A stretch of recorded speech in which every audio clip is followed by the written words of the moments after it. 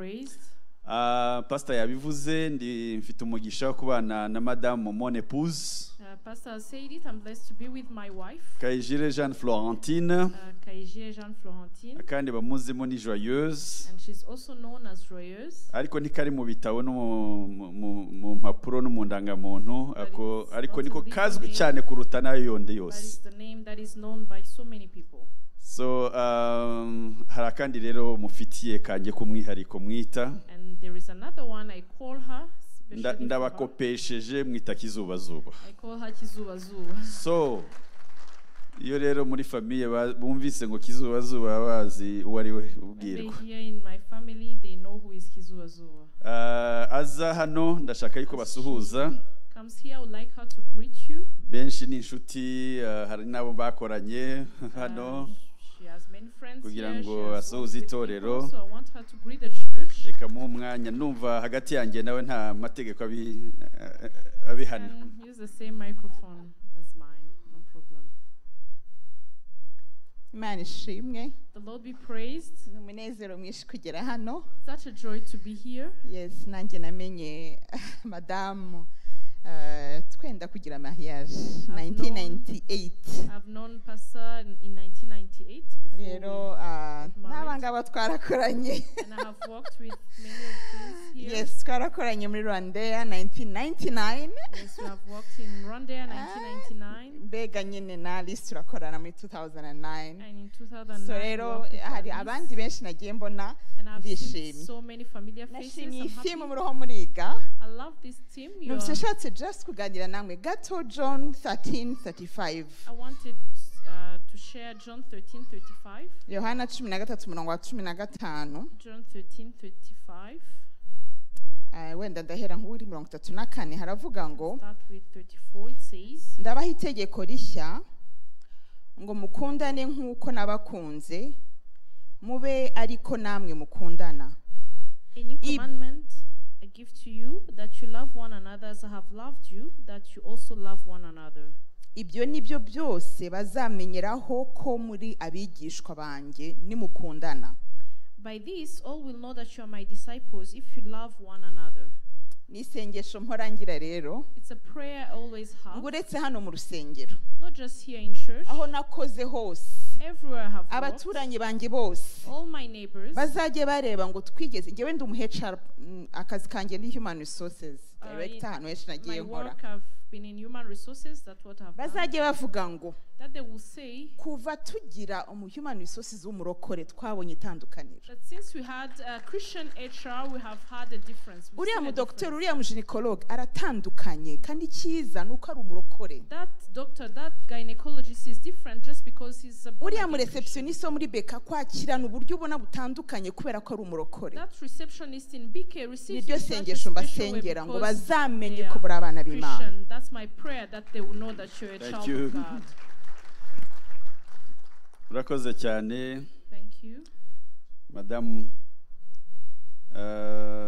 icyo tutababwiye gito ku mateka yacu nuko Imana yaduhaye kuyimenya tukiri abana bato, tukiri bato, tukiri abajene. Say is that God gave us the grace to know him when we were still young. Twahuriye muri kaminuza y'u Burundi. We met at the university in Burundi. Ye nabanje kubamwo akiri muri secondaire ansangamo. I was there first and then she came after. Muri groupe biblique universitaire nakoze umurimo nabaye ndetse n'umuyobozi wayo.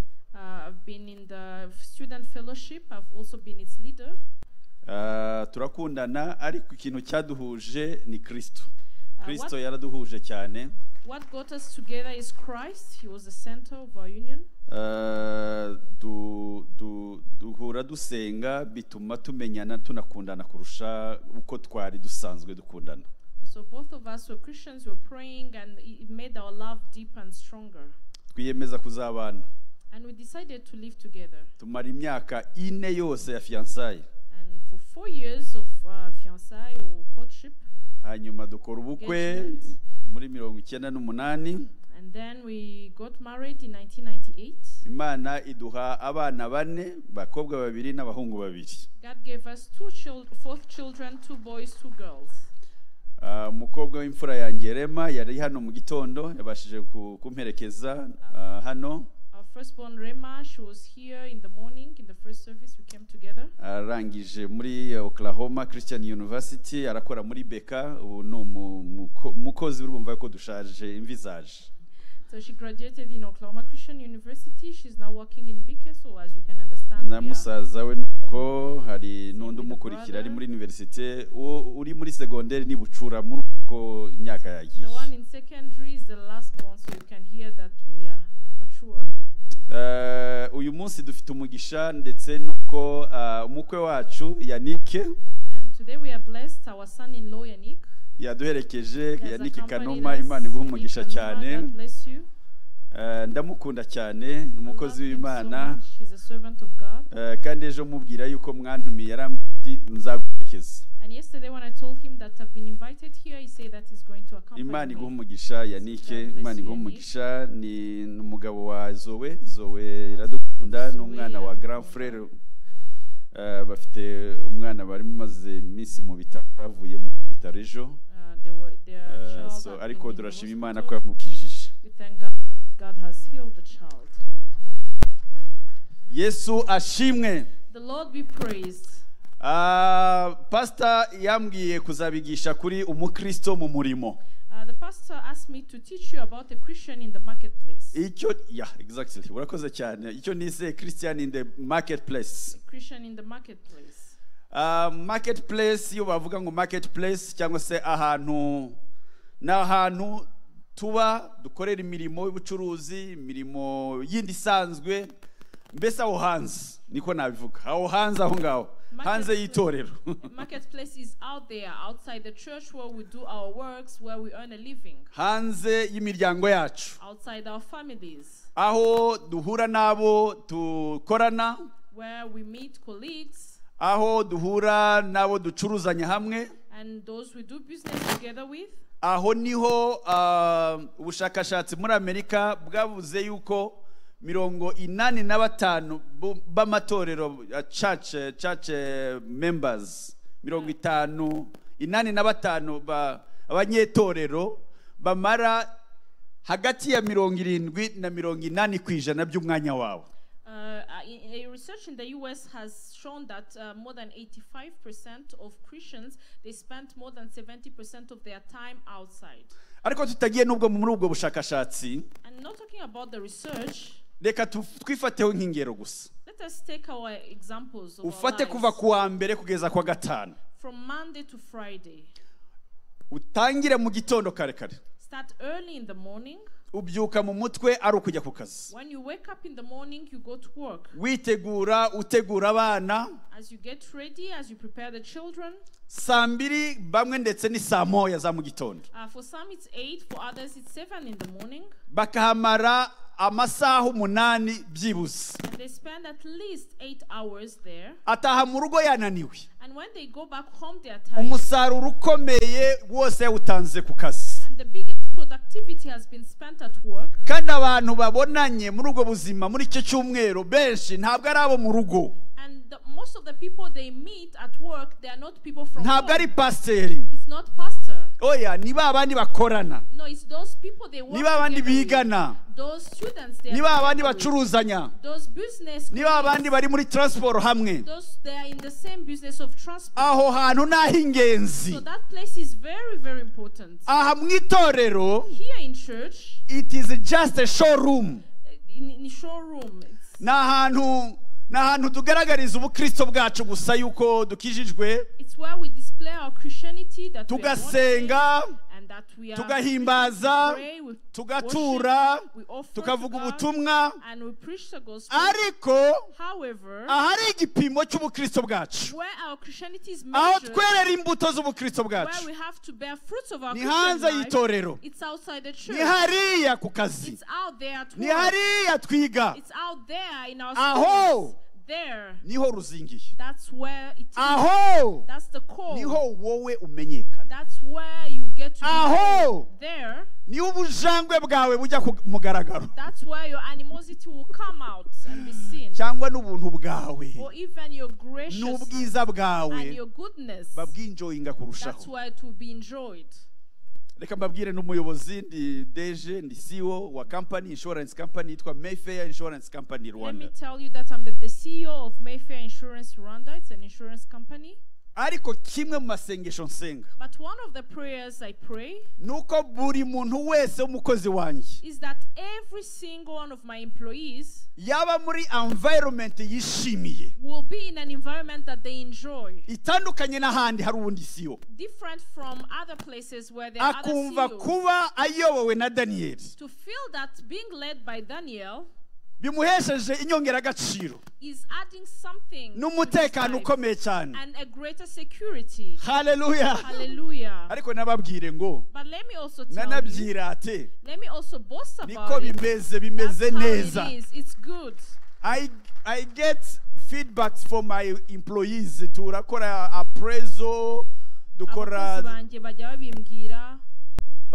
barambwira ati twishimiye uburyo tuyoboye. They give me the feedback that they are happy of the way I lead them. Nanjye numva nishimiye kuba mbafite nk'abakozi. And I'm also happy to have them as my employees. Kandi nambasengera kandi ngakora ibishoboka kugira ngo babe muri iyo environment kuko ndabizi neza. And I pray for them and I do my best so that they might thrive in that environment. Everything rises and follows on leadership. Kuko ibintu byose bikurikirana n'ubuyobozi.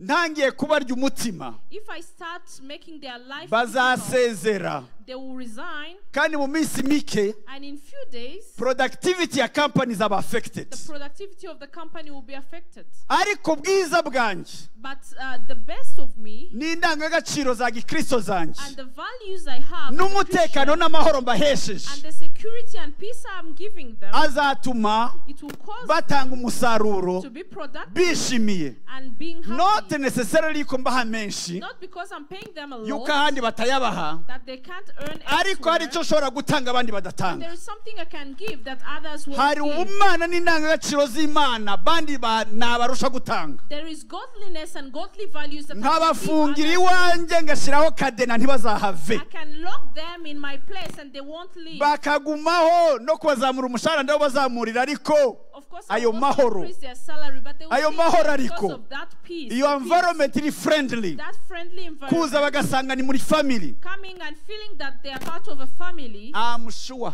Ndabizi neza. sinshidikanya, No doubt ntabwo about it. bazamvaho. They are not going to leave me.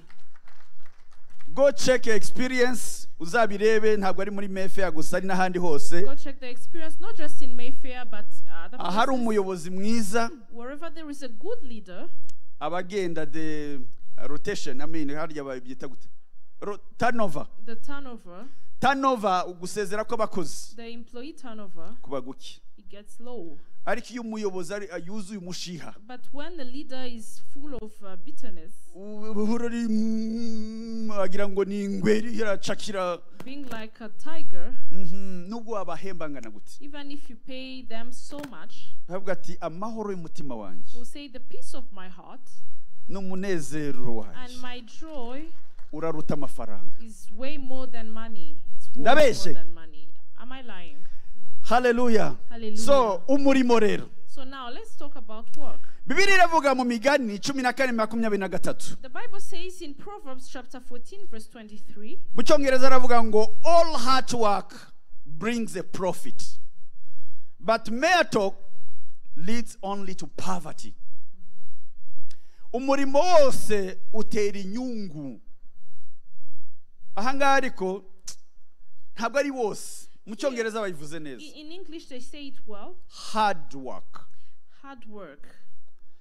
Hard work. All hard work. Gukora cyane umurimo wose. Amen. Amen. All hard work Umurimo brings a wose. profit. Umurimo wose ukoranye umwete utera inyungu. Navuga ngo umurimo wose ukoranye umurava All hard work utera inyungu. brings profit, Ariko amazimwe n'ururimi gusa amagambo but mere talk atera ubukene. leads only to poverty.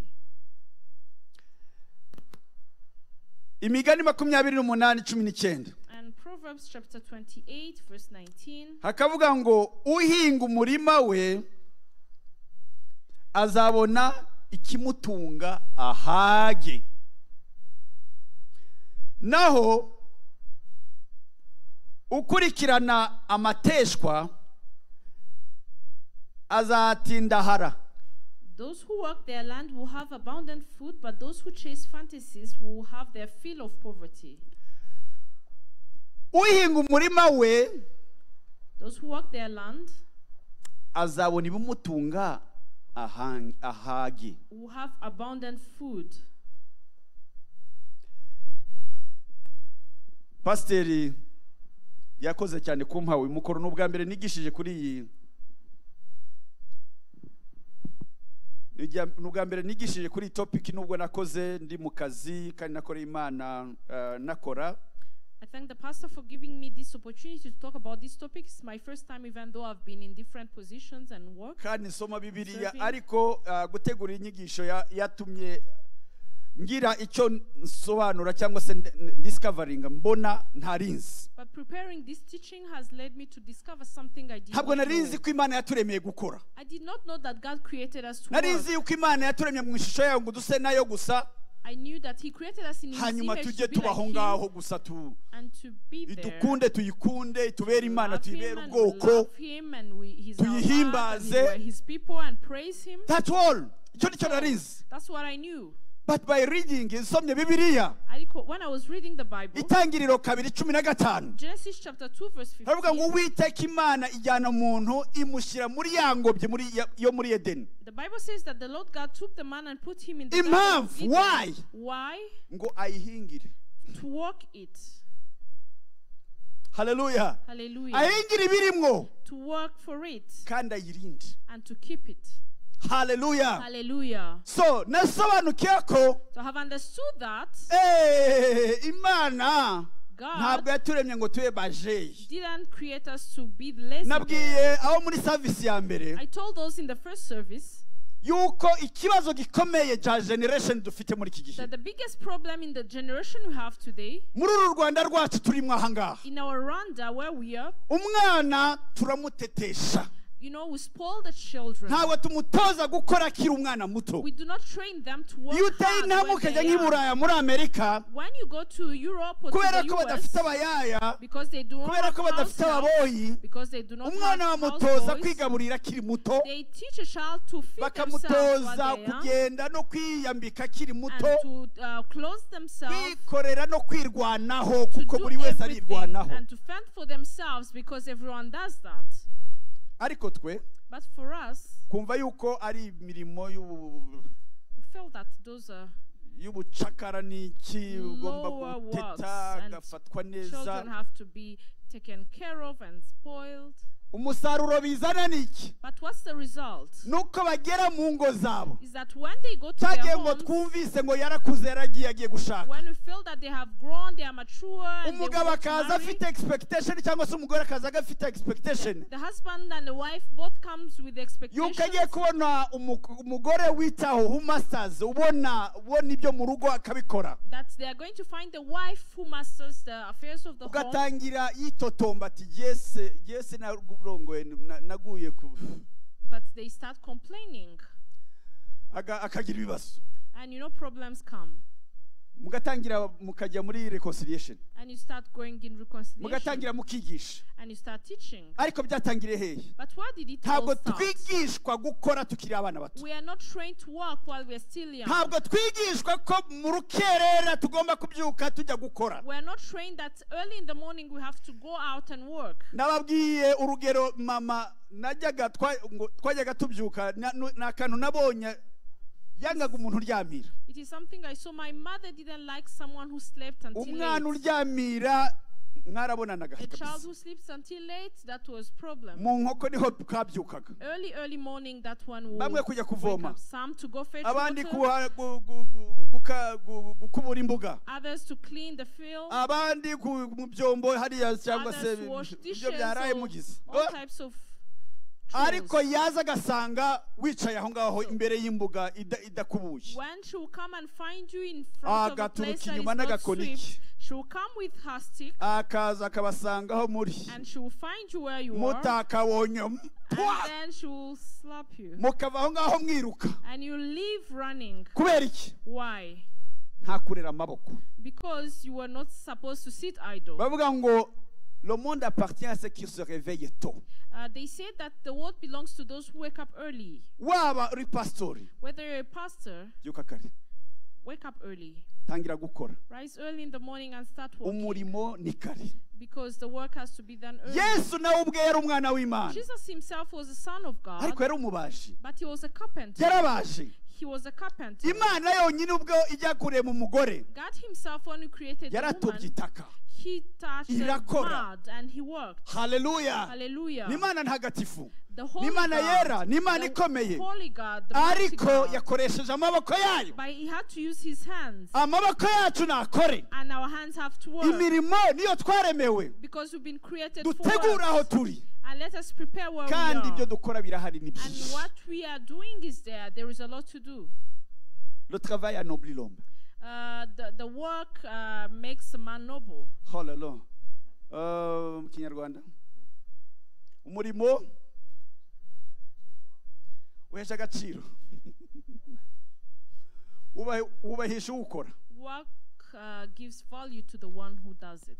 Reka dukore, Let us work. reka dutangire kare. Let us rise early in the morning. Aha natanze urugero mbabwira nanjye uburyo as an example cyane umunsi wanjye uko ubuteye. I gave you an example of how my day looks like.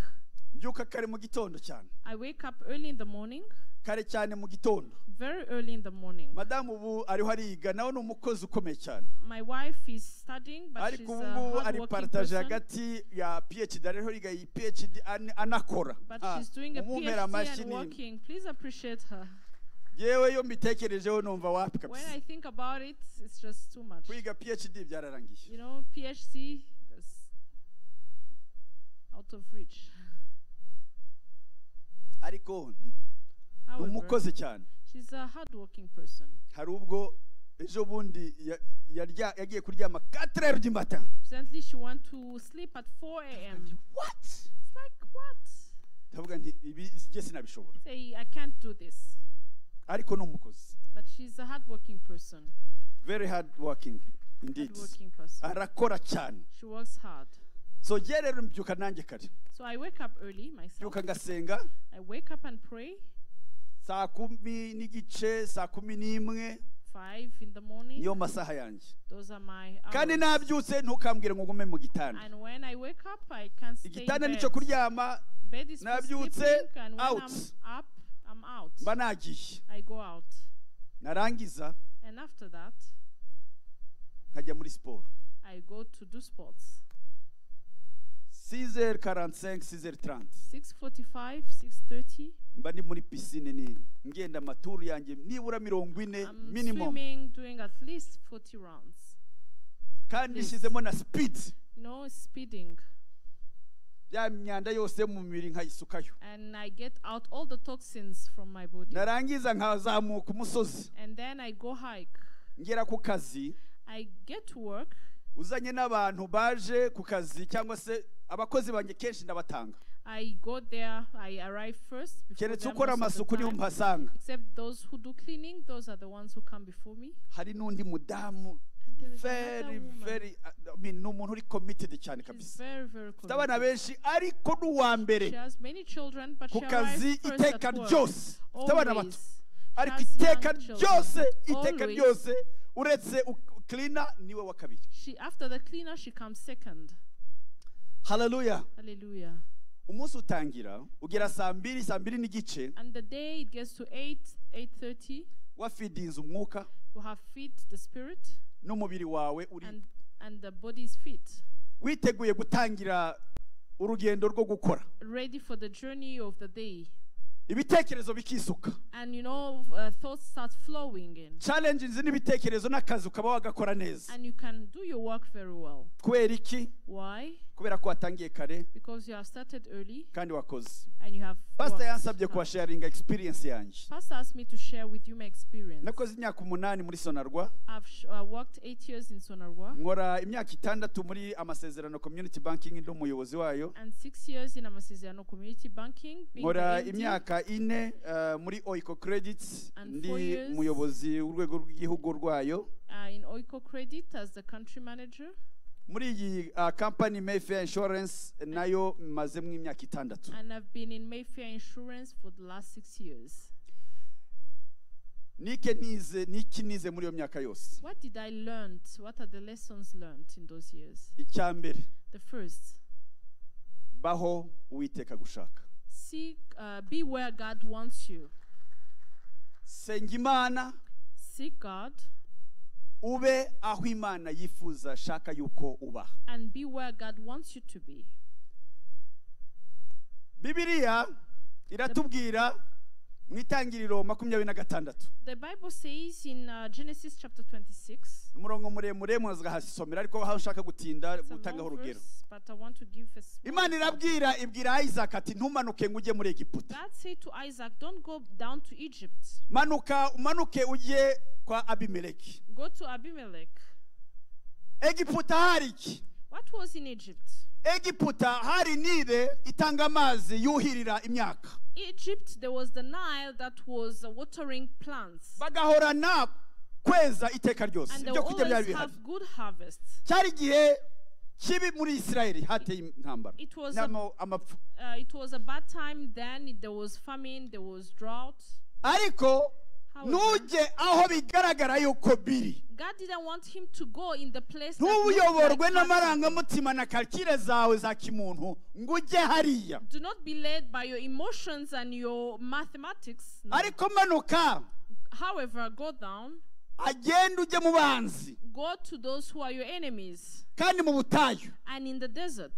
ngo agezeyo And when he got there, ngo arabiba he planted yeza inshuro 100. and he harvested 100-fold. Hallelujah. Hallelujah. Areza He harvested. He had a great harvest. umwami waho And the king there, arabwira ati no he said, no, tuvemo go kuko away from uraturuta. us because you're way bigger than us. Reka mbabwire Let me tell you, igihe cyose Imana muhagurukanye, every time you rise with God, igihe cyose wicaye mu ntebe aho Imana igushaka, every time you're seated in the place where God wants you to igihe be, cyose uri mu mwanya Imana yashatse yukubamwo, every time you're in the right place where God wants you to be, nubwo bahaguruka bakakurwanya, even though people might rise against you, Imana izahaguhera umugisha. God will bless you in that place. Imana izahaguhera God umugisha. will bless you in that place. Imana izakuzuza. God will fill you. Muri experience y'ubuzima bwanjye In my life experience, cyangwa se professional experience or in my yanjye, professional experience, hagezaho there came a time ibintu byakomereye where things got tough. ndetse bagashaka no ko biba rimwe yuko bashaka kumfatira ibyemezo byo kumpagarika. And at some point, they wanted to suspend me at work. Ariko reka nkubwire ngo But let me tell you this. Imana irabihindura, God turned it, ndakomeza. and I continued. Ibintu byari bibi Things that were bad, bitagendaga things that were not looking bimera good, neza kurushaho. it became even better. Hallelujah. Hallelujah. So Imana ni kugenera aho ugomba kuba, So if God gives you a place where you have to ikaguha be, umugisha wayo, and if he gives you his blessing, izabana nawe, he will be with you. izakurwanirira, He will fight for you. izaba mu ruhande He will rwawe, be on your side. uzaboneraho abandi And bataboneye, you find things where izaguhera others umugisha aho have abandi lost. And bawuburiye. you got blessings where others didn't. Dutangira Mayfair When we started Mayfair, twari mu bihe bitoroshye. we were in difficult times. Insurance sector yari muri crisis, niko nayivuga. The insurance sector was in a crisis. Niba nibuka neza imibare ntabwo yari ihagaze If neza I ato, remember well, the stats at that time were not looking good. ndetse na regulator byari bimugoye kugira ngo yemere indiza Even for the regulator, it was difficult to accept a newcomer in indi the industry, insurance iza n'izindi zihari zitarimo gukora because neza. even those that were already in place were not performing well. Ibintu birumvikana neza cyane, It really made sense. ariko Imana ica inzira, But God made the way, tubona license. and we got a license. abari natwe banafungiraho. And it ended with us actually. Hasohoka n'itangazo rivuga ngo nta bandi twemereye kongera kuza. And there came an announcement saying that were the last who Ubu they barongeye were not barafungura accepting ariko new kunda ones. vuga ico gihe. Ubu But at barongeye that time, barafungura now ariko they ico have gihe reopened. bahise bafungura ati reka tubanze dusa n'ibihari bimere At that time neza they say, let us noneho first tuzongere manage twemerera what we abandi have, baza nyuma and then hangana. we can accept newcomers later on. Icyo gihe ikintu kiza kandi kiza mu mutwe wawe no ku wundi wese. The thing that comes to your mind at that time is to be like anyone. No kwibaza ngo ese wowe uje uri muntu ki? And then you ask yourself, who are you? Wowe se itandukaniro ikintu gishya uzanye What's abandi the badafite difference you're going n'iki to koko? bring that others do not have? Wowe se n'abandi barananirwa, wowe se iki twemeza ko uzabishobora ni iki? You know, others have failed. What tells us that you're going to succeed in this? Hallelujah! Hallelujah. Hallelujah! Hallelujah. Ariko ubu ndanezerewe But today I'm happy kuko nubwo namaze umwaka umwe n'amezi abiri nta license dukora duhembwa turentinga because even though we spent 1 year and 2 months without a license, yet we were working, myaka paying ine salaries in 4 years. twarungutse n'ibihombo bya kera byose tubivanamo. We have made profit and even the losses were absorbed, the losses of previous Ubu years. Mayfair ihagaze bien. Now Mayfair is in a very good position. Irunguka. It's making profit. Last year twarungutse. Last year we made a profit. N'umwaka wabanjije And even twarungutse. the previous year we made N'uyu profit. tuzunguka. And this year we'll make a profit as well. Hallelujah. Hallelujah. Nubwo wanasezera muri ico kigo Even though you might resign in wagenda that uhagaze company, bien. you live in a good position. bakakubaza ariko se wowe And they will ask you, wabonye ute how inshuwaringa ibigo bikomeye muri iki how gihugu? did you manage to get big institutions in this country to give Zino them insurance insurance? zari zihari byagenze bita? These insurance were there. How did you break in and find your way? I don't know. Habyonzi. But God Aikimana. igucira inzira hatari inzira. God makes a way where there is no way. Hallelujah. Hallelujah. Hallelujah. Hallelujah. Ubu return earnings zanjye reserve Our reserve muri comptabilité zacu in our accounting, ziri muri positif kabisa. it's positive. Nta bihombo There is mfite no losses. I have no losses. kandi maze imyaka iy'itanu gusa And it's only been 5 years dukora. that we've been working. Imana yabanye natwe. God has been with us. It wasn't easy. Ntabwo byari byoroshye. Glory to him. Ariko icyubahiro kibi Imana ihabwa cyayo. icyubahiro. Glory to God. Imana ihabwa icyubahiro. Glory to God. Oh, ubwiza bw'Uwiteka Imana yacu bube kuri twe May the glory of kandi God be on us. udukorere imirimo y'intoki zacu. And Nuko imirimo y'intoki zacu uyikomeze Uwiteka Imana yacu. yes, Zaburi 90:17. Psalm 90 verse 17. Hallelujah. Amen. Establish the work of our hands. Yes, establish the work of our hands. Yego, komeza imirimo y'amaboko yacu. Hallelujah. Hallelujah. Hallelujah. Hallelujah. Let the favor of God Reka igikundiro cy'Imana yacu ibe kuri twe. be on us. Cyabaye kuri Yosefu. It has been on Joseph. Hallelujah. Hallelujah. Cyabaye kuri It Yosefu. has been on Joseph. the favor Yosefu of yagiye God. kwa Potifari. Joseph went to Potiphar's house Yosefu yagurishijwe na bene and he se. was sold by his brothers. Yosefu yagiye Joseph went ari igicuruzwa. being a slave, someone sold. Ariko Yosefu But Joseph, yajyanye n'Uwiteka. he went with God. Yaragenda ageze kwa Potifari. And when he got put to Potiphar's Imana house, imumugisha. God blessed him. Bibiliya iratubwira The ngo Bible tells us mu Itangiriro 39 in Genesis chapter ku murongo wa 39 gatanu from verse 5, ngo uhereye igihe yamugiriye igisonga cyo mu rugo rwe n'iby'ibintu bye byose. Uwiteka aha umugisha urugo rw'umunyegiputa ku bwa Yosefu. from the time that he made him overseer in his house and over all that he had, the Lord blessed the Egyptian's house for Joseph's sake. Ngo umugisha w'Uwiteka uba ku bye atunze byose, ibyo mu rugo n'ibyo mu mirima n'ibyo mu gasozi.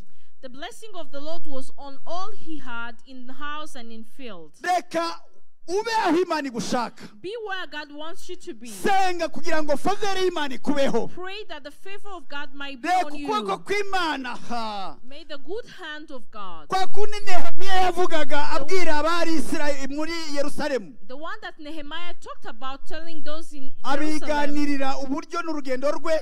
he told them how his trip, how his journey, Abwira uburyo umwami yamuhaye ibikoresho byo gusana inkike za Yerusalemu. how the king had given him and what he needed to Kandi restore amuha the n'ibikoresho, walls of kandi amuha Jerusalem. n'ababitwara. And he gave him people to go with him. Yongeraho ijambo rimwe aravuga ngo And he added the word saying, ntiyabitewe n'ikindi. it was not because of anything else. Yabitewe n'ukuboko kw'Imana yanjye kwari It kundiho. was because of the good hand of the Lord that was on me. Ukuboko kw'Imana yanjye kwari kundiho The good hand of my God was on me. kwatumye mugiraho It umugisha. caused me to find favor in his eyes. Icya kabiri, Second,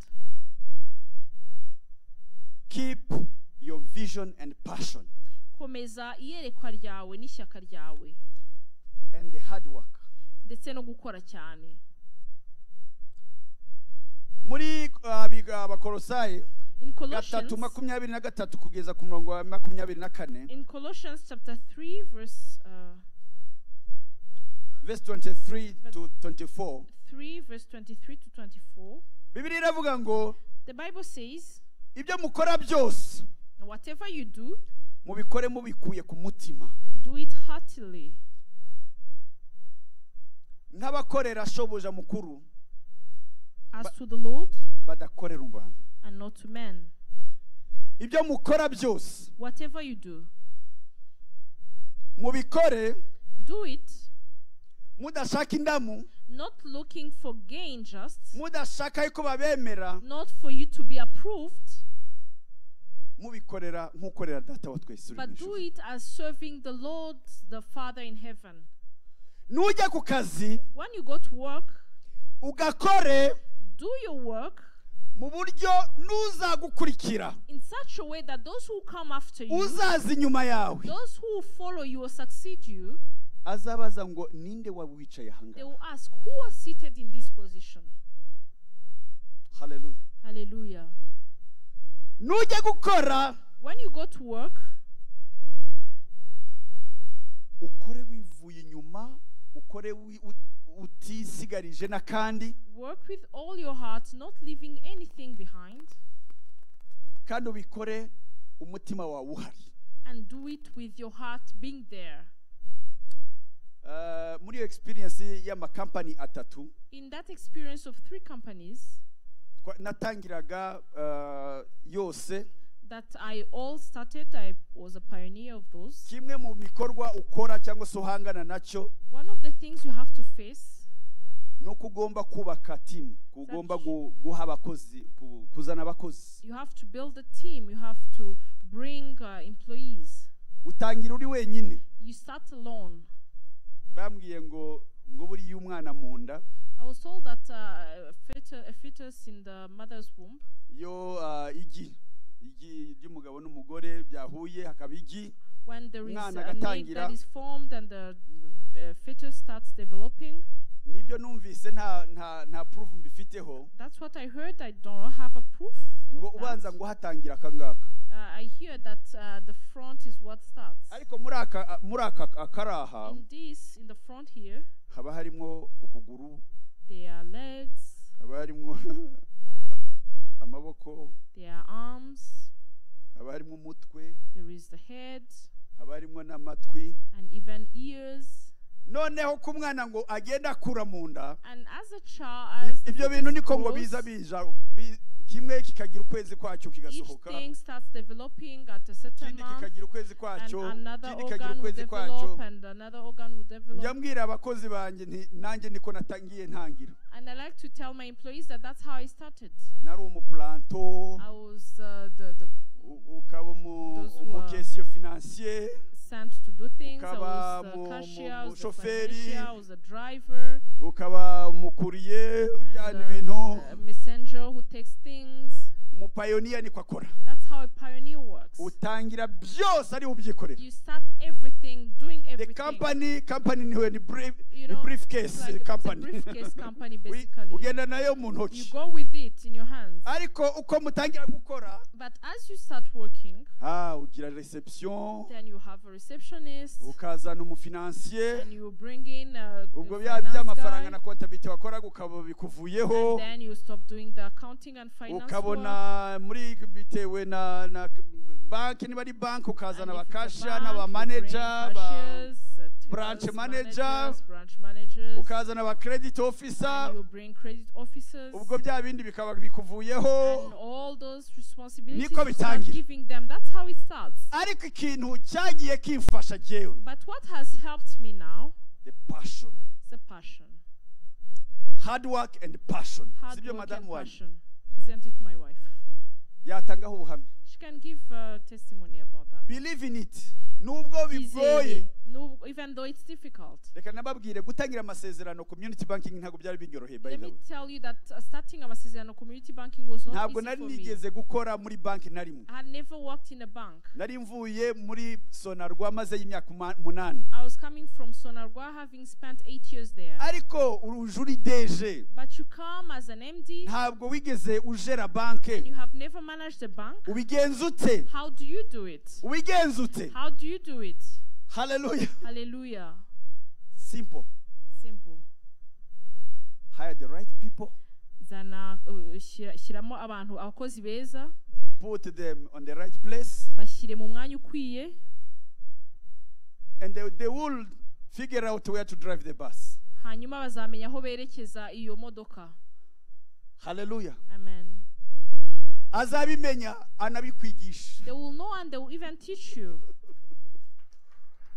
Nujya kurokrita, And when you go to hire, nugendere kuri santima. do not be led by your feelings and emotions. Zana character, the right character. Bring the right character. Iyo ni principle nize yafashije. That's the principle I have learned that helped When me. you go to hire, Nujya kuzana umukozi mushya, hire for character. uzane umukozi ufite And train for kamere ikunze, hanyuma umwigishe ibyo agomba kumenya. Ibyo byarafashije cyane. That is what has. Second, Cya kabiri, competence. kuba ashoboye. Arashoboye, arabizi, Is the person competent? araza akakwigisha. They will come and teach you. Hallelujah. Hallelujah. Sicyo nashaka gutindaho, nashaka That's gutinda not kuri what iki I kintu want cyo to kuvuga emphasize ngo on. gukora umurimo I want to emphasize on ukawukora n'umutima wawe doing wose. the work with all your heart, Uzabona inyungu. and you see benefits. You Nababwiye find mbere, profit from that. I abo told twari you kumwe mu earlier, street ya mbere, those who were in the first service, nta umuntu n'umwe ubwira umwana uri mu nda ya nyina ngo nave mu nda. no one tells a child from the mother's womb to leave. Ikimusohora ni iki? What brings the child out? Kwezi kwa mbere abari mu nda, The first month they are in the womb, kikinira kari mu mazi. they are there in the waters. Ukwa kabiri akaba ari mu nda, The second they're in ukwa the gatatu akaba ari mu nda, third they're in the ukwa womb. kane akaba ari mu nda, Fourth month they're ukwa still in gatanu the akaba ari womb. mu nda, Fifth they're in the womb. ukwa gatandatu akaba ari mu nda, ukwa Sixth karindwi month akaba they're ari in the mu nda, womb. ukwa munani akaba ari mu nda, Second 8, wenda yagera in the ukwa womb. cyenda, and in the 9th month, umunsi umwe one day utazi that you don't know, hakaba ibintu. things happen.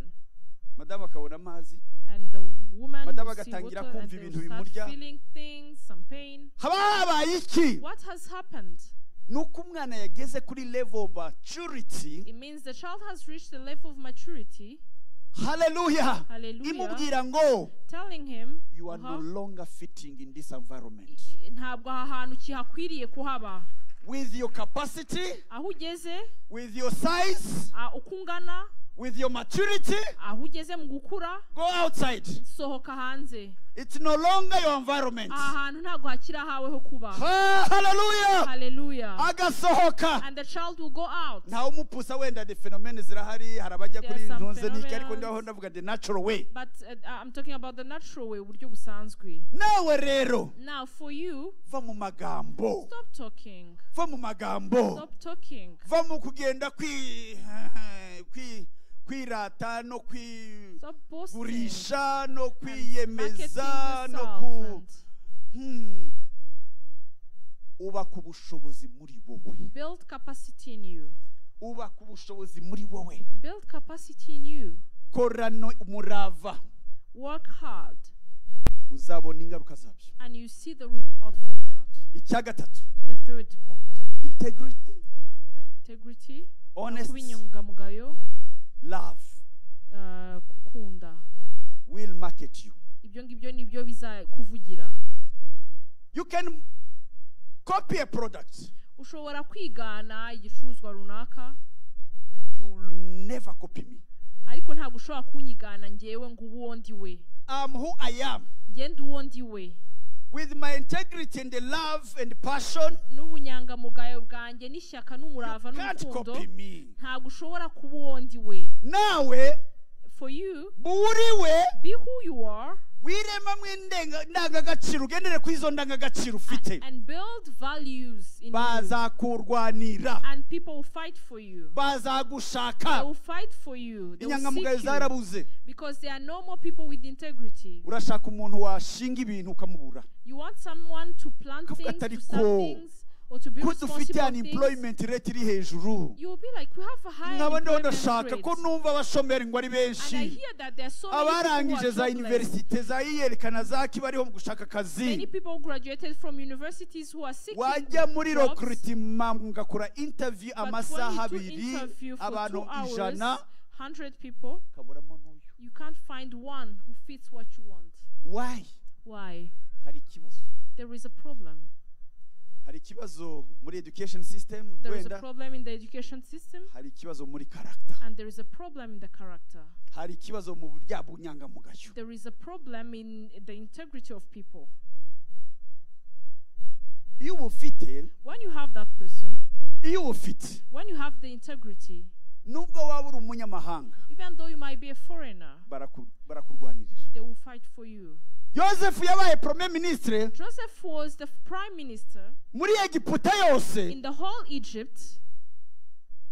Yari muri prison, He was in prison, ariko bibuka ko but they remembered that mu bahanga bose of all the wise people bari muri icyo gihugu who were in that nation, nta muntu ushobora kurotora. no one could interpret dreams.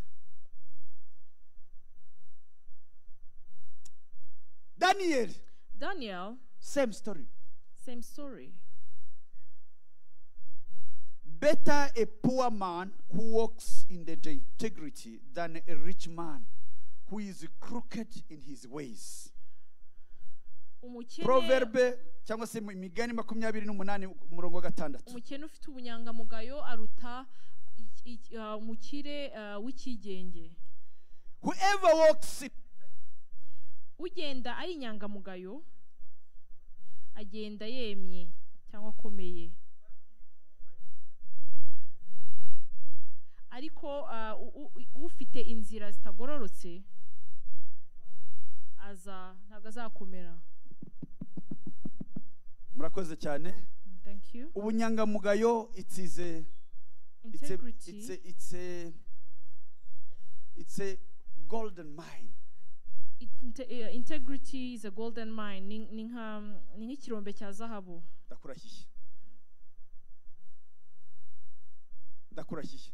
I tell you the truth. Hari abantu bajya bambwira ngo umuyobozi, you have to be sometime politically correct. There are people who tell me you're a leader, you have to be politically correct. Which is very good, and that is right.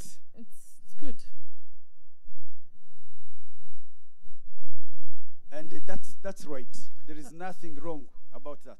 Ibyo nta kibazo kirimo. Ariko njya mbwira umutima wanjye. But I like to tell my heart, undinde kuzaplayinga ngaragaza undi Daniel utari Daniel. Keep me from playing, trying to look like another Daniel that I'm not. Ubindinde muri ki. May God keep me from that. Ndifuza kuba authentic. I want to be authentic. Ndifuza kuba Daniel ushaka ukamubona. I want to be the Daniel Nijoro that akaba ari you look for Daniel. and you find Kumanywa him. akaba ari Daniel. Evening he's Aryamye akaba ari Daniel. During the day Daniel. he's Daniel. Agenda akaba When ari he sleeps Daniel. he's Daniel. Ntabwo nshaka umuntu Daniel babiri muri I do ki. not want two Daniel in me. It has a cost. Ibyo hari icyo bisaba, hari ikiguzi. Hari igihe bigusaba kwemera nuko wishira mu kaga. Sometimes it requires you to put your life at risk. ariko However, strong relationship are built on honesty. strong relationships are built on honesty. Buriya indyarya ntikunda indi ndyarya. You know, hypocrites do not like other hypocrites. No, Iraryarya they will be ariko hypocrites. sha watinyuka ukayiryarya. But if you try to play that hypocrisy card muhita on mucana them, umubano. you know, the relationship will So stop that niba time. rero iryarya ikabiplayinga iryarya Now, if a hypocrite is playing another hypocrite ikaba itabikunda, and they do not like so that, ni bibi.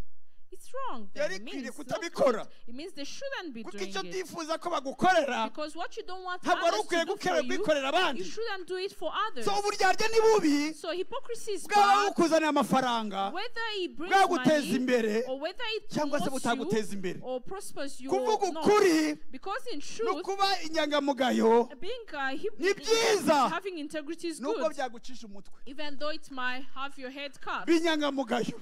Has someone of integrity. Don't play. Ntukine. Don't. Ba wowe. Be yourself.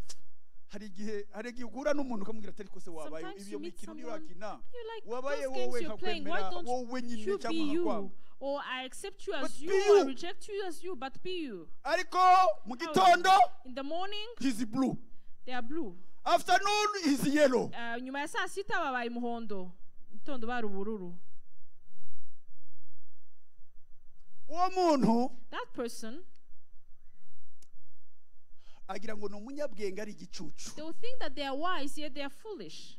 Uwo muntu That person, yibwira ngo abandi bose ni ibicucu niwe munyabwenge. they think that all others are foolish, they Undi are the only amaso wise nawe people. aramureba And yet the akamwinja, eyes of others look at them and search akamubona, them and know akamushyira mu them, munzani, and they put them on a weighing akamenya scale, yuko and they will know that.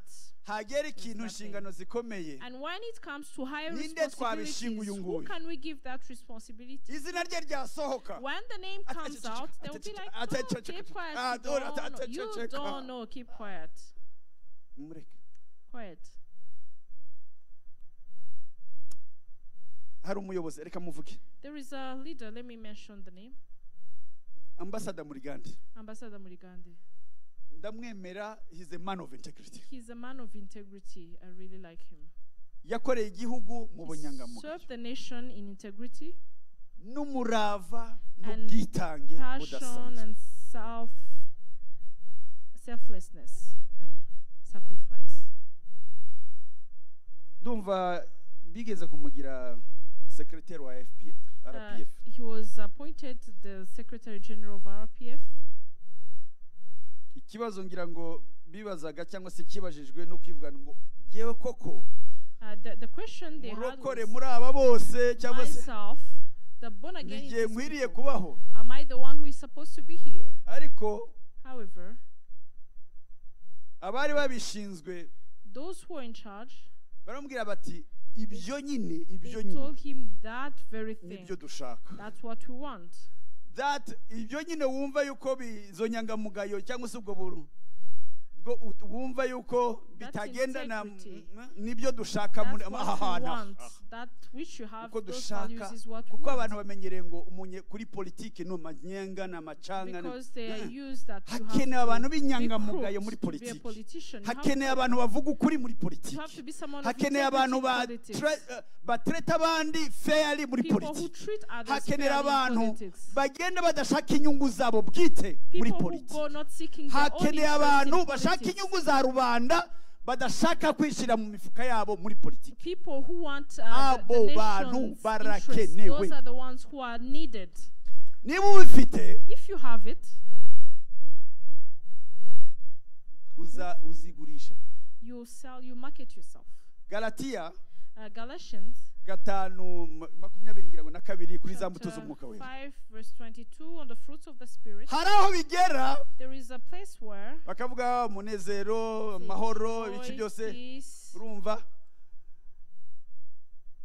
avuga ngo urukundo plutôt urukundo, love, joy, joy, peace, long suffering, kindness, kindness, baravuga ngo goodness. yes urangiza aravuga ngo ibyo byose ngo nta mategeko abihana. Against such there is no law. Nta mategeko abihana. There is no law against such things. That honest nta mategeko abihana. That honesty, ubwo bunyangamugayo nta mategeko no law abihana. against it. Urabiyangira iki bijyemo? Why do you reject it? Be in it. Kandi nta handi babishakira mu itorero. And you find that in the church. Itorero yakabaye itanga abageni The beza. church should be giving good Ariko brides. siko biri. But that's not how it Nakoze mu is. masezerano community I've banking. worked in a masezerano community banking. Narokuritaga abarokore gusa. I used to recruit only born Nta again mupagani Christians. winjiragamo. There was no unbelievers Twasengaga there. buri gitondo And mbere ko every dutangira morning imirimo. we'll pray before we start working. Ariko byabayeho kabiri. But it happened 2 times. Twarangije gusenga mu gitondo. After we had prayed in the morning, N'umukozi twarangije and gusengana. the worker we had Mu prayed masaa with, atanu around mufata gutya 11, mujyana kuri brigade kubera ko yibye. I took them to the police station because they had stolen. Ukibaza ngo And you ask ni yourself, wa muntu twari turi kumwe is amasengesho. it this person we were Ni wa together with in murokore prayers? twari dufite Is it the hano. born again Christian who Yaginze had bite here? se? What happened to them? Amen. Amen. Icya kane nize Fourth. muri ibyo byose. That I have learned in all those things. Be decisive and action oriented. Ube umuntu ufata icyemezo ndetse ushyira no mu bikorwa, ukora ibikorwa. Yakobo 2:18 James chapter 2 verse 18. ngo hari umuntu yazavuga ati wewe ufite ukwizera yewe mfite imirimo nyereka kwizera kwawe kutagira imirimo nanjye ndakwereka kwizera kwanjye kugaragaza n'imirimo yanjye. But someone will say, you have faith and I have works. Show me your faith without works and I will show you my faith by my works. Kwizera kwacu kugomba faith kujyana n'imirimo. Has to go together with works. Imirimo The works dukora that we do, nizana impinduka mu buzima bwacu. they are the ones that bring transformation in our lives. Ibitekerezo utanga, The thoughts that you give, ibyifuzo ugira the desires that you have, ntibizigera biguhindura. it will never change Ntibizigera anything. bizana impinduka mu It buzima will bwawe. never bring transformation. Impinduka zizanwa But transformation will be brought by n'igikorwa action. the actions you make. Hallelujah. Hallelujah. Niba uvuga ngo ngiye gutangira kujya nkora siporo, If you say, I'm going to start exercising, inshuro uyivuga the many times you say it, si kugira sizana impinduka mu it's buzima not bwawe. what will bring transformation in your life. Nuko wakwambara training But what we'll do is to, even if you wear a training, ugafata inzira ukagenda ukayikora. Niba ari marche ukayikora. what will bring transformation is for you to put Niba ari on sports ukwiruka, clothes and ukiruka. go. If it is walking, if it is running, Niba ari whatever gym it ukajya is. muri gym. If it is gym, you go to the gym. Niba ari swimming ukajya muri If it swimming. is swimming, you go to the swimming. Niba ari prayer If it is prayer, ntabwo uvuga ngo ndasenga you won't say that I kandi pray, udasenga. and yet you're not praying. Kugeza utangiye gusenga Until you start praying, nibwo gusenga kuzana impinduka mu that's buzima bwawe. when prayer will bring transformation in your life. Niba ari ijambo ry'Imana If it is the word of God, keretse utangiye kurisoma and when you start reading it, ukarisoma systematically and you read it systematically, nibwo ryazana impinduka mu buzima that's bwawe. when it can bring transformation in your life. Kubivuga Saying it ntibihagije. is not enough. Fata ingamba mu buzima bwawe Take decisions, take measures in your life, kandi ubigereho. and you accomplish it. Self discipline, kutigirira imbabazi, Self-discipline. so faire violence. Sinzi iryo jambo buryo umuntu yaribona mu ntuzi se. Not to indulge yourself, to treat yourself Ya kutibabarira, hardly, not to indulge uvuga ngo yourself. burije Saying it's late, urabona amasaha ageze kure, no, time has gone far. urabona nakoze umunsi muremure, You know, I had a long day. urabona buriya You nzabikora see, n'ejo. I can do it even Hakaza ikintu tomorrow. cyitwa procrastination. And then comes procrastination. Procrastination ni ijambo wenda benshi mwumvise bwa mbere. Procrastination, it might be a Ni word you have heard for the icyongereza. first time. It's an English Bivuga word. ngo It means ni kwa kuntu ushyira ejo ibyo wagakoze none. is to put tomorrow what you could do today. Ntabwo bizigera bizana impinduka mu It will buzima bwawe. never bring transformation in your life. niba ubitekerejeho If you thought about it, bikore. do it. Fata icyemezo Take a decision ubikore. and do it. Impinduka Change n'umunezero and joy n'ibyiza byabyo and all the good bizaza ari that uko comes, wabikoze. it will Turagiye come ku because you have cyanyuma. done something. We are going to the last. Before challenges, never give up. Imbere y'ibibazo ntukabivemo. Learn and improve. Wige ndetse wiyungure.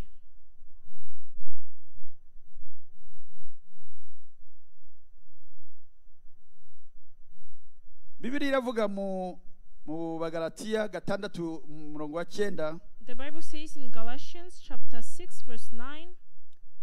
Haravuga ngo twe gucogorera gukora neza.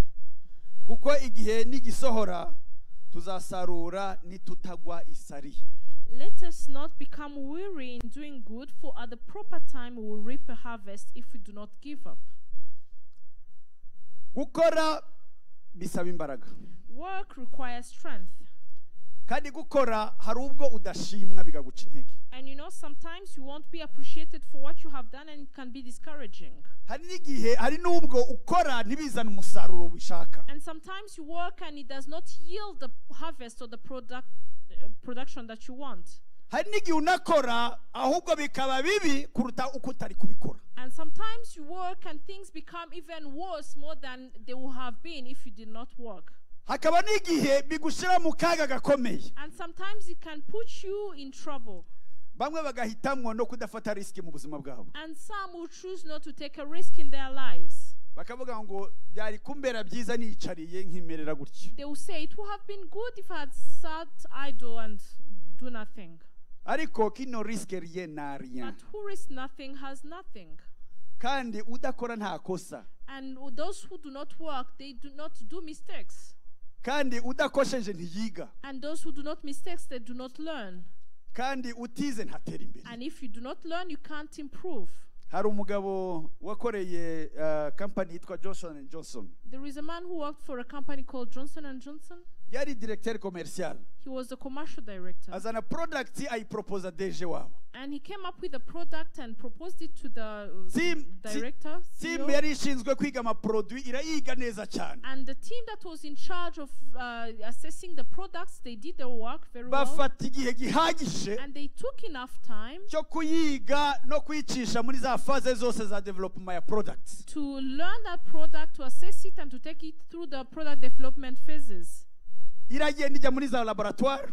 And he went to the laboratories. Laboratoire izana produit nziza. And the laboratory did a good product. Barazana packaging barayiga neza And barayitunganya. packaged it in such a good way. Marche barayiga neza n'ibyifuzo by'abayishaka barayiga neza barabitunganya. They did a good marketing study. Barangije bakora echantillon za mbere barazisohora kuri market ziremerwa. And they did the first sample. They put it in the market and it was approved, accepted by the customers. Barangije bamaze kugenzura byose. And after doing all the study, Bati rero produit ni nziza irakunzwe imeze neza technique ni sawa. they say the product is good, it is loved, the technical Reka part is dushyire muri good. machine duproduce noneho kugira ngo dusagure isoko rinini Let rigari. us start producing in mass so that we can give to a bigger market. Barabikora nyuma y'amezi make. They did that, and after some months, Produit irahomba. the product caused so much loss. Irahomba cyane. It lost so much. Directeur general And the CEO, the ahamagara director wa general, muntu wazanye cya gitekerezo called the commercial director who had come up with the product muri idea ofisiye. in his office, Aramubwira ngo ngwino hano. and he said, "Come here." Amureba mu maso. Looked at him in the face. Undi ngira ngo yari yaraza ati ubuzima bwanjye burahagaze n'akazi kanjye I think karahagaze. the other one might have thought that this is the end of me, this is the end of my work. Amutunga ukuboko mu maso yaramubwira ngo And he pointed a finger at him and said, don't repeat the same mistake, "Ntuzongere ngo ukore ikosa nk'iryo wakoze, but go and make more mistakes." ariko genda ukore andi makosa atari nk'iryo wakoze ariko ukora andi. genda ntusubiremo iri kosa udukoreye sha Do not repeat this mistake you have done for us. byatuzaniye aka kaga That gakomeye has n'ibihombo caused us bikomeye such trouble and such loss. ariko nshuti yanjye But my friend, genda ukora amakosa menshi go keep on making mistakes kuko amakosa uyigiramo because you learn from those mistakes. haleluya Hallelujah. ntugakubite umwana ngo yakosheje Do not slap a child because they have done a mistake. oya No. mwankuraje umuti ahubwo wize Encourage the child and say you have Ati learned sawa. from this. And say yes. ejo uzakora ibindi bimeze neza Tomorrow I'll do better. niba uruhavanye isomo ry'uburyo uzabikora neza At least you kurushaho have learned how you do differently. haleluya Hallelujah. haleluya Hallelujah. challenges we be there Ibiduhinyuza bizahoraho. nababwiye kare gutangira amasezerano community bank oiko credit mayfair n'umupioneer ndi jyenyine utangira Told you how it was to be a pioneer starting amasezerano community banking or eco credit and Mayfair insurance. yabaye experience mu buzima bwanjye itanyoroheye It was a very difficult experience in my life. ku buryo wageraga aho ngaho kumva ugiye kubivamo At some point I felt like I was going to give up, but don't give up but don't. ibintu hari nababwira yuko hari nubwo naraye amajoro nkanuye gutyo There are times I spent sleepless nights, ariko those are challenges however those are challenges. igihari gikomeye What is there that is important ni ukuvuga ngo ese ibi bintu n'igihe wabyizanyemo is to say, did I got myself into this? iteka ryose nasangaga imana yarabimbwiye Every time I felt that God has spoken to me about it. imana yanyohereje aha hantu God has sent me here. twamaze amezi 6 We have dutegereje spent- license ya masezerano community banking We spent 6 months waiting for the license of Amasezerano Community Banking. nkimara gudemisiona muri sonarwa After I had resigned from Sonargwa muri 2005 in 2005, nakubitanye n'umu inspector wo muri Beneri I met an inspector from the central bank, arambwira ngo Dani and he told me, Daniel, iyo ujya kungisha inama utarademisiona had you asked me for advice before you resigned, ntabwo nari kugira inama ngo uve muri sonarwa ujya muri microfinance I wouldn't have advised you to leave Sonargwa going to microfinance. yari amaze iminsi ari mu inspection ya za microfinance zagiye zihomba murazibuka He zahongera had been in the zagisubizo inspection na of zandagutakiye so many harimo microfinances akavuyo bari mu nzira yo kuzifunga zose it was messy and they wanted to close it all. aravuga ati uyu mwana ko yari yadevelope kariyeri mu This kigo young man, he had gisobanutse developed a career in a reputable institution. aje hano muri uyu muriro tureba How n'aka is he kajagari coming kari to aha this ngaha ubu mess ntagiye kwica here kariyeri ye and kwe fire? It's going to mess up with his career. ubundi araza And another one came. warayumvise ibyo perezida yavuze Have you heard what the president said? bamaze gufunga za zindi 9 After they had closed kuko 9 amaradiyo microfinance, yose na televiziyo Because- bavugaga microfinance zambuye abaturage microfinance zambuye All abaturage radios- microfinance zambuye abaturage or radios and TVs, they were talking about the nawe microfinances uraho that had taken uracecetse people's money. urategereje ko bazakwemera And gufungura there you are waiting to get the license to umwe mu operate. bayobozi ba beneri barambwira ati ariko muratubona turi abasazi n'izindi turimo kuzifunga murashaka ngo dufungure indi One of the leaders in the central bank, they looked at me and they were like, do you think we are crazy? We are closing reka some, I tubanze want to open turangize ibi another. bibazo us- miliyari 3 z'abaturage zaragiye Let us fix this problem because 3 billion of leta imaze gutanga the miliyari people 1 have n'igice gone. ivanye mu mutungo wa leta kugira ngo bahe The abaturage government has given 1.5 ayandi billion miliyari to 1 fund the population. n'igice bariho baragenda bashakisha abatwaye inguzanyo z'ayo ma microfinance kugira ngo bayabasubize And others, they are trying to recover the loans from those microfinances so that they can give the money to bashatse the population. abacamanza bashatse abavoka bashatse iki kugira ngo babikurikirane They have sought lawyers, inzego z'ibanze judges, ba meya bose bariho barababwira ati nimuze the mudufashe local authorities. They are turebe being uburyo involved in this amafaranga exercise y'abaturage yagaruka so that we agasubira can recover this money for the people. none murashaka ngo twongere dufungure indi And now you want to open another izana akavuyo mu microfinance kandi kavuyo and to bring more trouble to the trouble we have already? utekereze ko wademisiyonye Think that you have resigned. uri aho There you are. batabafunguriye no kuvuga ngo ugiye mu muhanda. And if they do not open, it means you're going to the road. Ariko icyankomezaga ni kimwe. But what was strengthening me Mbere is yuko this. nza Imana yari yavuganye nawe. Before I came, God had spoken to me.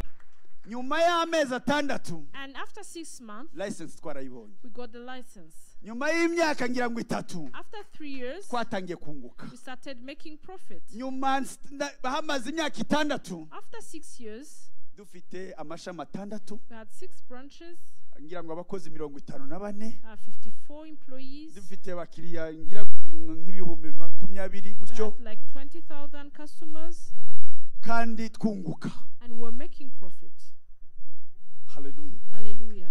Hallelujah. Hallelujah. Challenge will be there. Challenges will be there, Kudacika intege kuzagutera kugera kuri. but not giving up will cause you to go far. Nimurebe aho igihugu cyacu giturutse. Look at how where our country has Nk'Abanyarwanda come from. twakagombye kuba twebwe dufite ayo masomo neza cyane. As Rwandans, you should have those lessons. Tekereza learned. igihugu miliyoni y'abantu barapfuye barashize. Imagine a country, million of people die. Amafaranga y'igihugu yagiye hanze. All the money of the country is taken outside. Nta nzego zihari, There are no institutions. nta gisirikare, There is nta no polisi, military. There nta is no police. bacamanza, There are nta no byandagutakiye. judges. There is nothing. Abacengezi barinjira bagateza umutekano muke. And you know, the insurgents are coming and going back, causing insecurity. Ariko However, abayobozi they didn't give up. but the leaders did not give up. Barakomeje barakora. They kept working, Bariga biga mu masomo y'ibyo banyuzemo. and they learned from what they had been Bagenda through. bahindura uburyo bw'ubikorera. And they kept improving. Ubu the way Rwanda they were doing rugeze things. kure Rwanda mana. is really far, oh God. Ubu Rwanda rugeze kure my Rwanda has got friends. far, my friends. Oh hallelujah. Hallelujah. Ariko niki? But what is it? Kudacika intege. Is not giving up. Twe gucogora gukora neza. Let us not give up. Kuko igihe nigisohora Because in the right time, tuzasarura we will nitagwa reap isare. if we do not lose heart. Twe gucogora Do not give up. ibyari kwiguciye intege. What is Wenda discouraging ufite you? umubose ukumere nabi. Whether you might have a boss who is Wenda making life ufite difficult akazi for you, wumva wakavamo. or you have a job you feel like resigning Inkuru from it. nziza nakuzaniye. The good news I brought you today, Don't give up. don't give up. Ntucike intege. Do not give up. Learn and improve. Learn and improve. Hallelujah. Nyungure. Don't give up. Ntubivemo. Don't give up. Ntubivemo. Niba uri n'umunyamakosa If you did mistakes, ikosore. correct yourself. Niba ikosa riri kuri we If the mistake is on the other side, mwihanganire. please bear with him. Nigeze kugira umukolaborateri madamu we ntabwo muvuga aramuzi. I had someone we're working with. My wife knows the Yari person. I won't kanseri mention the ariko name. yari kanseri. The person was like a cancer for me. Mu buzima bwanjye Daniel In my ntabaho. life, Daniel, Ntabwo nari bwakorana n'umuntu n'uyu. I've Ntabwo never nanamubona ngo worked with someone tunaturanye. like, I've never even had a neighbor like him. Yari mubi ariko. The person was evil. Ariko ububi bwe ntibwagarukiraga kuri Daniel. But it did not stop with Daniel. Akarya umutima abakozi bose. He will bring trouble to all the employees. N'abakiriya bakabigeramo. Even the customers, they will be in that. Noneho naho yagiye gutura agira ibibazo. And where he went to live, he had trouble. Ahantu hose uri munyabibazo gusa. Everywhere he was a troublemaker. Bavuga ngo zitukwamo nkuru. Amakosa yagaruka akaba ari wakize. And then the mistakes he would do, they will come back on me because I was the leader. Nabwira nti mugende mungenzuraho nakoze hose. And I will go and say, go and Kuva twataha mu Rwanda aho nakoze harazwi. I've worked where I've worked. Aba And twakoranye those barazwi. I worked with, they are known. Muzababaze uwo muvuga si Daniel. Go and ask them because that person you're talking about is not Uwo Daniel. muvuga ntabwo ari jye. That person you're talking about is not Mungenzure me. nduwo ndiwe. Go and examine me. I'm who I am. Igihe cyaragize Imana iramujyana. And time came, God Imumvana took that person away from me. Aragenda ariko aragenda. And the person went. N'undi wamukurikiyeho nawe aragenda. And the other who followed him, they went. Reka mbabwire. Let me tell you, Bari abantu mujye mubasengera. those people you need to pray Those for them. people troublemakers around Those you. troublemakers around Mwe you. mubasengere. Pray for them. Mushobora kuzabirukana batamaze kabiri. You might chase them Twinjiye without muri Université y'u Burundi doing anything. baradufungiye gusenga. When we went to the University of GBI Burundi, y'u Burundi the barayifungije. student fellowship was not allowed to Rector arangaye have ko fellowship. dusenga. And the rector didn't want us to Umwe muri pray. twe aravuga ngo And one of us said, muzi n'ibindi do you know what? reka tumusengera agende. Let us pray for him to go. Reka tumusengere tumwirukane. Let us pray for him and chase him. Batangiye gusenga ntiyamaze And kabiri we started baramuhinduje. praying for him and he went. He was So taken away. jya ku mavi So go and pray. Va Go mu on your knees. magambo. Stop talking. ntucike intege. Do not be discouraged. Hallelujah. Hallelujah. Iga Learn, ivugurure improve, tera imbere. and prosper. Yesu ari kumwe nawe. Jesus is with you. Abifilipi kane niho turangiriza Let us close with Philippians chapter igice 4. cya kane 13. Chapter 4 verse 13. shobozwa byose na Kristo umpa I imbaraga. can do all things through Christ who gives Wowe me ushobora strength. kunanirwa You might fail, you might be ariko uri discouraged, kumwe n'utananirwa. but you're with the one who never Wowe fails. ushobora gucika You intege might be discouraged, ariko ntacika but intege. he is never discouraged. Uwaguhamagaye ni uwo The kwizerwa. one who called you is faithful. Haleluya, no kubikora Hallelujah. azabikora. And he will do it indeed. Niba yaravanye Yosefu muri prison, If he has taken Joseph from wari the prison, waribagiranywe, the one who was wari mu gihugu forgotten, kitazwi, the one who was in an unknown wari country, utagira avo the kumuburanira, one who didn't have a wari lawyer to plead warezwe for him, n'umuntu ukomeye, the one who had been accused by icyaha someone powerful, kidasanzwe, a sin that was not usual. ntawamuvuganira. No one could plead for him. Uwiteka nyirijuru nyirijuru But the Lord God of heaven, yaragiye akozinga trouble somewhere. he went and caused trouble somewhere. Baraza baramwibuka, And they came and they remembered about Bamuvanayo. him. And they took him, yaruhukiye kuza ku ntebe y'icyubahiro. and he had to come to the Aba throne, Premier to the Minister wa seat of Egypt. honor. And he became the Niko prime Imana minister of yakugenza Egypt. niba ukomeje kubana That's nawe. what God can do for you if you keep being with him. Imana ibaho umugisha, God bless you. mukomeze umurimo Imana yakuremeye gukora. Continue the work that God Nturere has amaboko, to do. Do not be azagutera idle. ubukene. It will cause you to be Kuyarera poor. bizakuzanira ubukene. Being idle will cause Va you mu to be magambo poor. jya mu bikorwa. Stop talking and start Ibikorwa working. birivugira. Because work, they speak Ibikorwa for themselves. birivugira. Because actions Hari speak abajya for baza themselves. muri appraisal, muri Some will come in evaluation, appraisal. ariko shefu nge ntimujya mubona, They will ntimujya be like, n'ibyo "Oh, nkora you do byose not see ntimubibona, what you do, you do not dore see what rwose I ngewe do. ntabwo naba nagize. I've done everything." Kora ndebe. No, work and I will see. Nukora neza nzabibona. If you do good, I will see it. Nzabibona. I'll see it. Just work. Just work. Hallelujah. Amen. Dusenge duhaguruke. Let us pray. Let us stand and pray.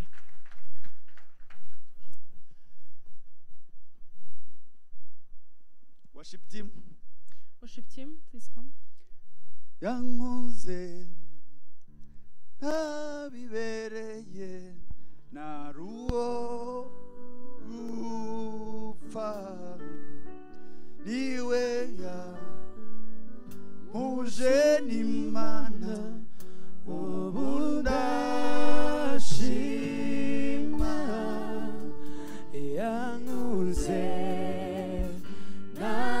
nabibereye naruwo rupfa niwe yampuje n'Imana ubu ndashima yankunze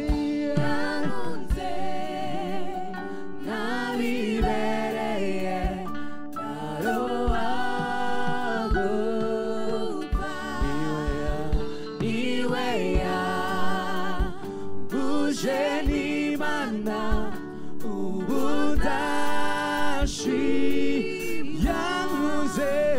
yankunze nabibereye naruwo rupfa niwe